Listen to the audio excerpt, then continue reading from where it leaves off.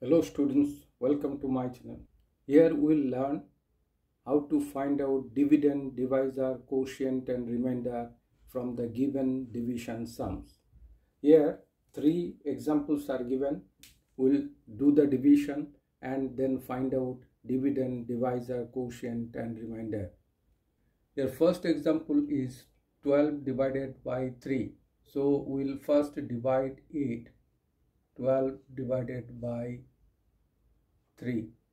Now we will remember the multiplication table of 3. We know 3 ones are 3, 3 twos are 6, 3 threes are 9, 3 fours are 12. So 3 times 4 is 12. Now if we deduct it, 12 minus 12, so 0 will be the remainder. So here dividend is 12, then divisor is 3, then quotient, that means result is 4 and remainder is 0. Next 15 divided by 5. So we'll divide 15 by 5. So here we'll remember the multiplication table 5. 5 ones are 5, 5 twos are 10, 5 threes are 15. So 3 times 5 is 15. So 3 times 5 is 15.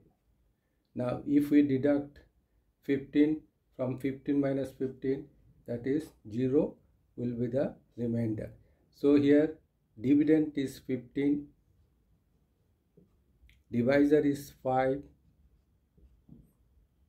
quotient, that means result is 3 and remainder is 0. Now third problem is 19 divided by 6. So we will divide 19 by 6. So we'll remember the table of 6. 6 ones are 6, 6 twos are 12, 6 threes are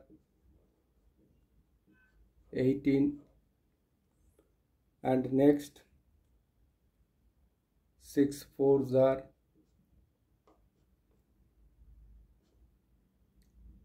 24. So this is exceeding, so we'll stop here. So 18, 3 times 6 is 18. So 3 6 are 18. Now if we deduct 18 from 19, what will be the result? 1. So 1 is the remainder here. So here dividend is 19, divisor is 6, quotient, that means result is 3 and remainder is 1. Students, I hope you have enjoyed this video. If you find it useful, please like it, share it to motivate me.